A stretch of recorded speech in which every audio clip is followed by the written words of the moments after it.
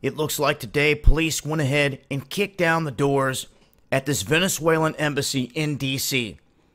This goes against international law. If this was to happen at one of our embassies in another country, they would be going absolutely crazy about this. And what they've done is they have targeted the individuals that are inside this embassy because obviously the U.S. government and all of its supporters want Maduro out of power. They want this Juan Guaido to take over in Venezuela. It has not been going their way, and the people that were inside of the embassy in D.C. were not backing their ideology. They were wanting to stay with the government that was in power. So they kept their people and all the representatives in there, camped out for some time.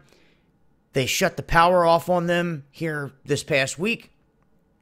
And now they have gone in with battering rams, kicked down the doors, and arrested the activists that were invited by staff into this building. And at this point, they're saying it's over. Broke down the doors, entered the premises, and have taken these individuals into custody. What's going to happen with them from here? We're going to have to wait and see. I don't know. But one thing is for sure.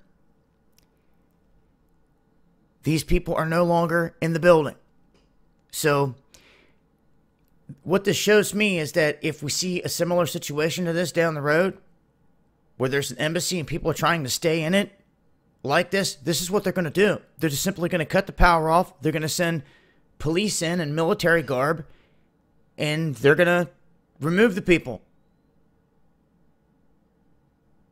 So like I said, if this was to happen to the United States and its embassy somewhere else and the people inside of it, be a whole different ballgame. But we'll see what happens here now, and if they allow this Juan Guaido and his people to occupy this building, which I bet they do.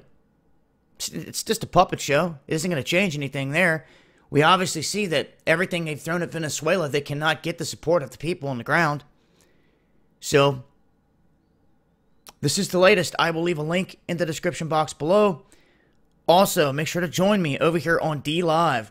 We've already popped off several exclusive live streams over here, and we're going to keep on doing that, utilizing this as another avenue to live stream. And then also, I will eventually be uploading videos over here as well. So make sure to follow me there. It'll all be off the cuff. We're going to be testing that platform out to see how well it supports free speech. So some good combos going to be going down over there. Links in the description box. Much love.